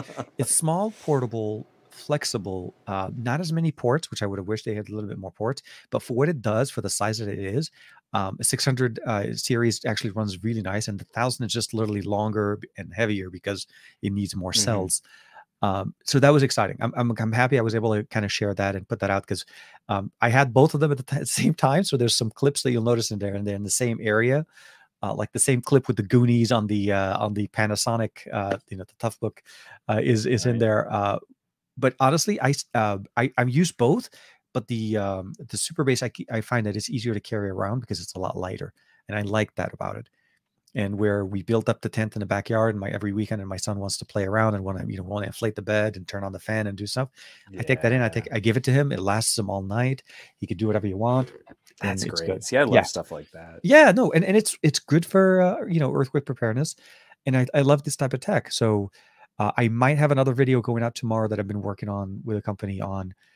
If I can get it approved, hopefully it'll be out tomorrow. Otherwise, I may have something coming up on Saturday. Like it'll be at the same time as the live stream. So, well, yeah. I mean, but those are little things going on through the lull and kind of getting things going on. But I didn't get a chance to kind of like maybe flip back to you. What would you say is the best of your week at this point, or is it? I had some more fun with some audio gear. I mean, I'm flush. I'm bouncing off of the Steam Deck. I did a video for reviews.org talking about streaming gaming on the Steam Deck. That's like so off brand for them, but I pitched it and the guy was like, "Yeah, I heard those Steam Decks are really hot right now." And you're like, "Let's do a video." It's like now I get to make my Steam Deck a tax write-off. Like sure. So like right now I am crazy flush, but again, my first love, my first passion, good audio. And so for reviews, for slick deals, we're going to be taking a look at the SteelSeries. This is the Arctis Nova Pro Wireless. That's it's a title. It's a mouthful. A bunch of videos went out on this already. I'm finally getting to kind of take a little turn on it. It's a really solid gaming headset, nice drivers, a nice sort of slide out microphone, and it's wired, wireless, and Bluetooth with its own desktop DAC. Nice. So a desktop DAC with dual USB inputs, so you have one button swapping. Like let's say you've got a computer and a PlayStation on your desk. You just go and it pops it over like a KVM switch. But you can also use an audio mixer to go wireless and Bluetooth and hear audio sources at the same time, routing the information to the headset. It's a trip. Yes. There's a lot going on. So this is now, it's very expensive. This is a $350 headset. SteelSeries is not messing around. This is in that like almost boutique tier. Like I've got my Sennheisers. They're now EPOS, the 670s. I've got my Mobius from Odyssey. This is in that same ballpark, in that same tier. But it's proving to be one of the most flexible. Multiple inputs, great cabled support. You can drive these very easily. Like I plugged them into my Steam Deck directly off a cable. Steam Deck drove these perfectly as just a standalone headset. And then you can connect them to a phone, and then you can connect them to your computer, and then you can connect it to a Nintendo Switch or a PlayStation, and you can like route all of this audio with virtual 7.1 surround sound. I'm very impressed. This is my first spin on a SteelSeries headset, with only a couple minor concerns that I'll be sharing in the Slick Deals video that we're going to shoot next week. Other than a few minor concerns for that price point, I feel like they came to play. Good. And it's really exciting to see gaming hardware, gaming audio hardware being taken this generally seriously, where it's even like, it just looks like good broadcast headset. It doesn't look like some weird Mountain Dew fueled, like it looks like something you'd see on like Sports Center. Heck, I'm here down on the 50-yard line, like it just looks like it has a lot of inspiration headset. for it. It looks like a Bose actually on a certain angle. Yeah, a little bit, with the band at the top. Yeah, no, I'm with you. Yeah, that band at the top, that's what got me. So yeah, the elastic band, exactly. Look at that. Oh, it's a removable mic too. Oh no, it slides. Oh, okay. Sorry. Yeah, this is what I love. It's yoink. Oh, you're kidding me. Yoink. It coils, and then that's the bendy arm that slides all around. So yes, Bluetooth 2.4 low latency wireless, 3.5 millimeter, and hot swappable batteries. The 2.4 gig is the low latency. Okay. Most of your proprietary dongle headphones are 2.4 gig. Okay. But it also, wrong side, is hot swappable battery. And the battery charges in the DAC. Nice. So you get two batteries when you buy it. Each battery with active noise canceling on can last for around 20 hours. And so when you're sort of starting to run low, you just pop the battery out, pull the one from the DAC, swap it right back in again, and you're good to go. My Logitech for another 20 hours. Yeah, that is literally my number one problem on the Logitech X Pro wireless ones run really nice. They run for an extended amount of time. They're great. But when they go But if low, you go low latency, you're talking no. about like maybe 10 hours of runtime total. What I meant is when the battery goes low, and I'm like, crap, I'm in the middle of an edit. I got to use speakers now, or I got to jump over and bring in a wire solution, or whatever. You know what I mean? Like a whole Hmm. bunch of different things going on. I, Having I, hot I, swappable batteries, like actual you know swapping what? batteries. You know what would be really cool is like if we could come up with a way to swap the batteries in our phones. Wouldn't that be No, amazing? you think people would like that though? I just Going like, like how fast, like people say like, oh, I'm so worried about fast charging, but what if you didn't need to like charge your phone? You could just replace the swap the battery. battery. Like you could go to 100 in less than 1 minute. We're like, what do you mean? Like Yeah. all you have to turn it off, swap the battery, put it back in. And then yeah, That's how just people just used to reboot do it.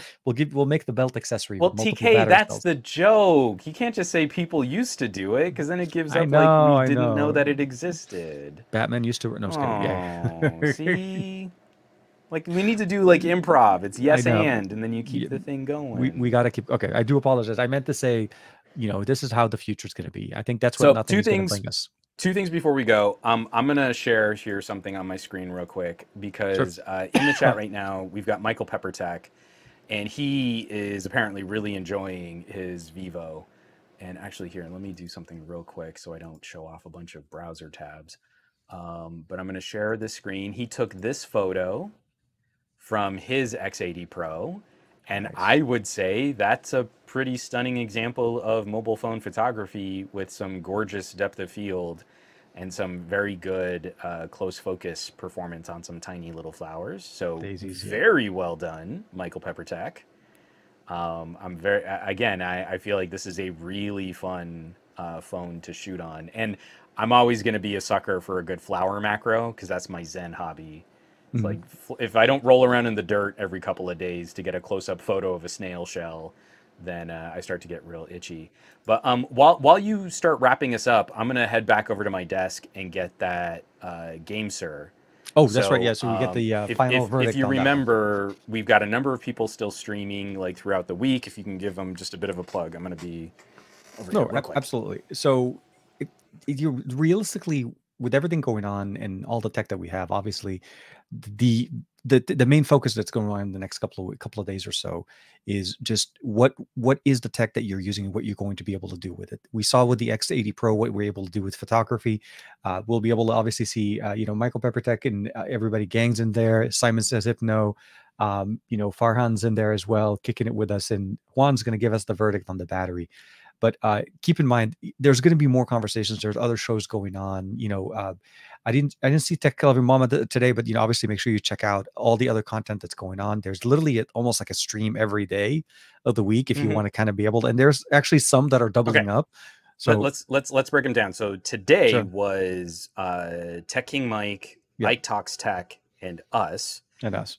Tomorrow is LaShawn, so that's LaShawn's Holler on at Your Fridays, Boy. boy. You're on Saturday Saturday morning, and also on the Android Bay.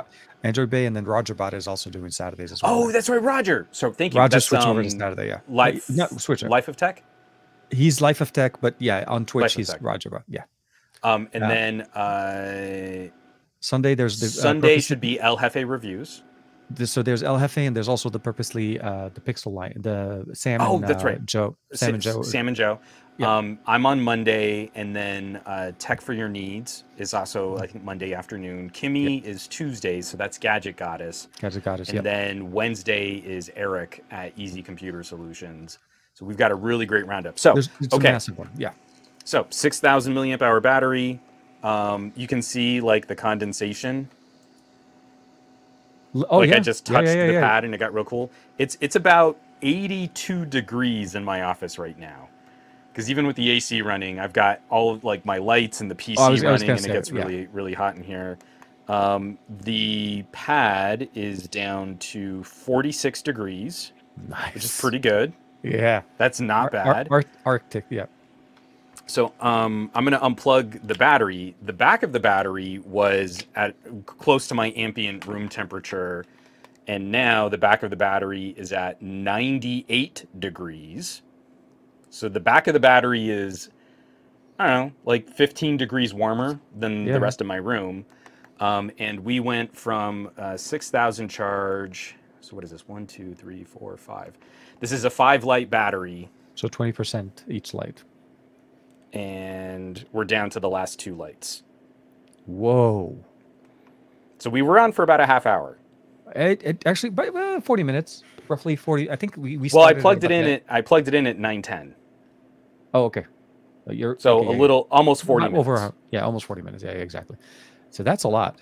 Yeah, imagine having that kind of battery experience if you're trying to just run a couple of games or a good match of PUBG or even Fortnite or anything like that. So the power draw of a thermoelectric cooler is a lot different than a gaming controller that can kind of trickle charge your phone or a clip-on fan.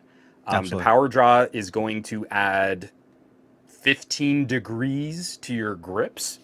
If you can engineer grips that can handle a sliding shell, and you'd need a bigger than 6,000 milliamp hour battery to get more than an hour gameplay out of just 20,000. the fan. Techno, yeah, Just the he's right. fan. Yeah, exactly. He's like, you need a 20,000 milliampere just for the fan. No, that's true. That's exactly what you need to kind of. And that means you can't charge your phone off of it. I was very surprised the way the cooler was on the Red Magic 7 was doing, because my battery, seriously, it tanked in 40 minutes. I could not. It was 100 and it was down to 35%, 35 to 30%, and I was like, oh crap, I got to stop. It was not sustainable. I don't think I could have finished another match. So for me at that point, that's when I started okay, so the solution is to run the phone on HS power, power separation. Sorry, I keep confusing Sony and Red Magic, and run the fan out of an external power. And then I was able to get the best experience. And I think that's the biggest thing. Yeah. So solving the problem by either adding battery into the grips or using the internal systems battery is non-sustainable because it's not designed that way. The phone wasn't designed to be a sort. I mean, it will provide the power because some devices will support it, but by design, that's not the function of the way it was supposed to be. And you do need external. And like your solution, the 6,000 or even I'm thinking the 6,000 should easily last you through an hour. Yeah. So if you want to do that, absolutely. But if you're running it and running the phone at the same time, I'm pretty sure we would have killed that one faster than what we would have done here. So again, even just running it for just the cooler, just the thermoelectric cooler, you would need to be able to engineer a product to a much higher specification with internal cabling that this doesn't need to support any internal cabling, so the arms don't need to incorporate all of that. Those arms would need to be stiffer because the grips would be heavier. So already you're talking about significantly increasing the manufacturing costs of just how the unit is constructed. Yeah. Then adding the batteries, then adding all the charge circuitry, because you got to be able to route power. So how do you route power throughout both grips unless you have plugs on each grip? Yep. So the cables have to go through the cooler.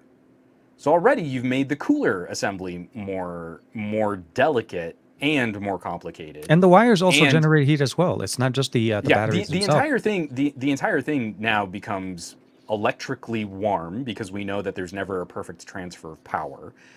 And then from there, you've got to have the extra cabling to charge the phone through another cable port. If you're not charging the batteries and you're not charging the phone, like you've got to be able to plug one in and then also plug in the other. Adding all of that weight, I do not believe you can magically make that product, a GameSir X3 with a battery inside of it.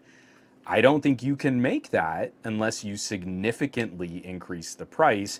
And then you're going to tell people, well, the most the fan can run on the go is maybe about an hour if you're, sort of in an ambient temperature around 75 to 80 degrees.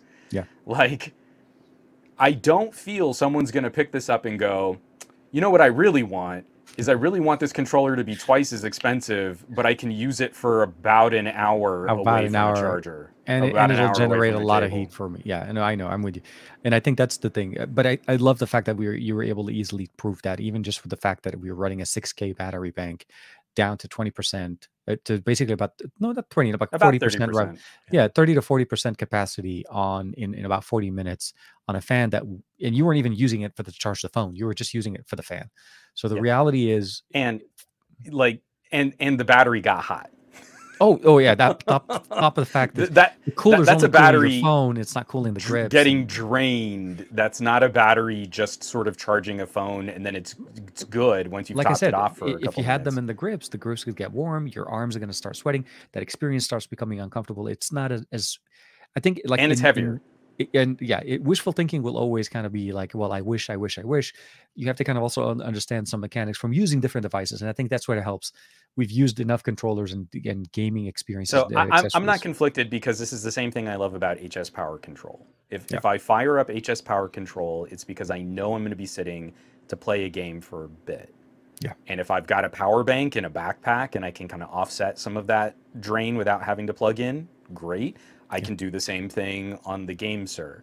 It doesn't really bother me that it's only a controller when I'm away from an outlet, because when I'm away from an outlet, I'm not going to be gaming really heavy. It's a very momentary kind of gaming experience. And honestly, I might not even put it into a controller if I'm only going to be gaming for such a short period of time. So when I know I want to sit down and really get into something, you know, it's the same thing like with my Steam Deck. Very regularly, I'm sitting on the couch with my Steam Deck with it plugged in. You know, like that's kind of the beauty of something portable. I can run it for a little while off of a charger, or I can get a great experience also sitting, knowing I'm going to be hanging out for a bit, and I can plug it in and really get into a round of Tetris or a half hour of Vampire Survivors or something like that. You know, there's a new, it's a Grim Knight Heroes Survivors. If you like that Vampire Survivors kind of gameplay, you run around and then just waves of enemies come hitting you. Check out Grim Knight Heroes Survivors. Okay. It's a really good Android clone of Vampire Survivors with better animation. Like your character actually like swings their weapon as opposed to the weapon just sort of appearing next to them. It's vertical, so it's a portrait interface, so you can play it totally one-handed. And it's built on that same mechanic. You run around, swarms of enemies are attacking you. It's totally free to try. It's only $1 to remove ads. Okay.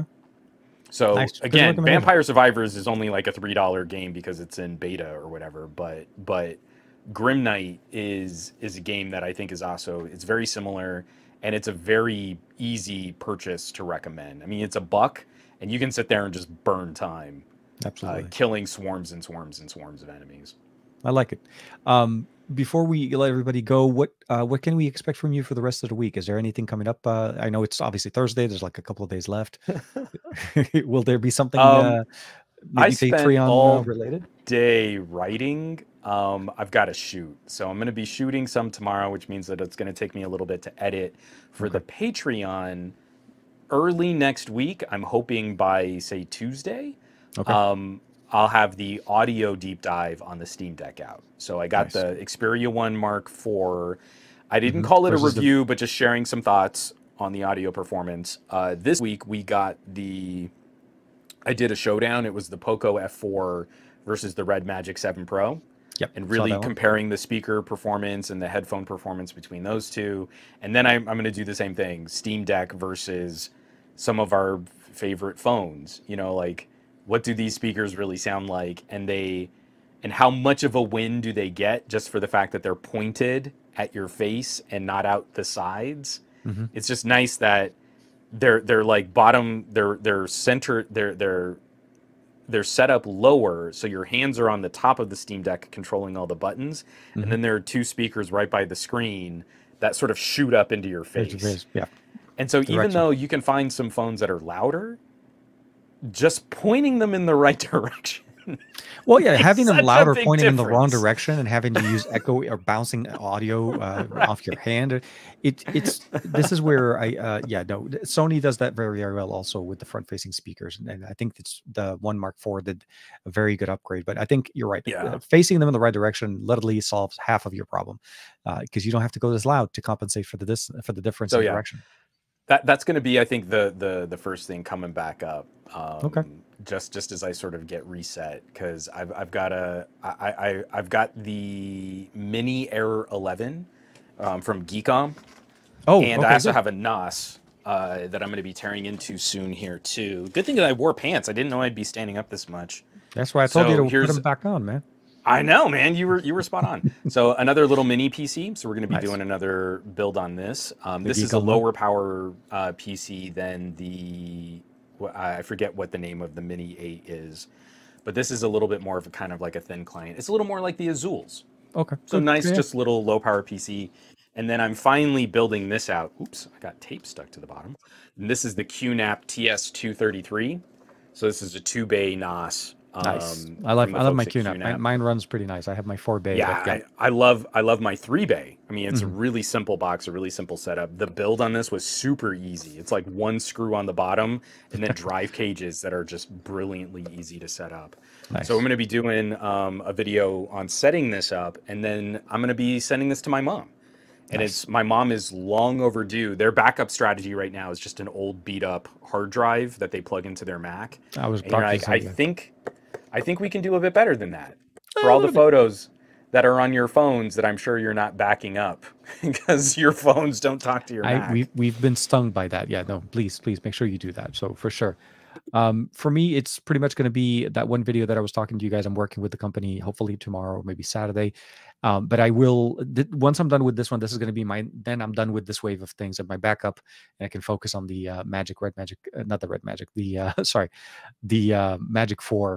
from Otter to be able to focus on it. Yeah. Along with Simon Says Hypno, I have almost exclusively nice things to say about this phone. Yeah, it's refreshing, very nice look, overdue look again at a brand that we both enjoyed very, very much. And I cannot wait for hopefully in the future with their new direction and everything going on, then we may be able to we may be able to see them come back to Amazon US or something like that. That would be great. That would be amazing, especially for the X series. That was always like one of their top sellers. People were buying them like hotcakes around like Christmas and so on. So for sure. So, and Scoop says, "Hey, Scoop, you were saying nice things about you. You missed a whole bunch of people complimenting you as a photographer, so you've got to go back and listen to the replay." Yes, definitely.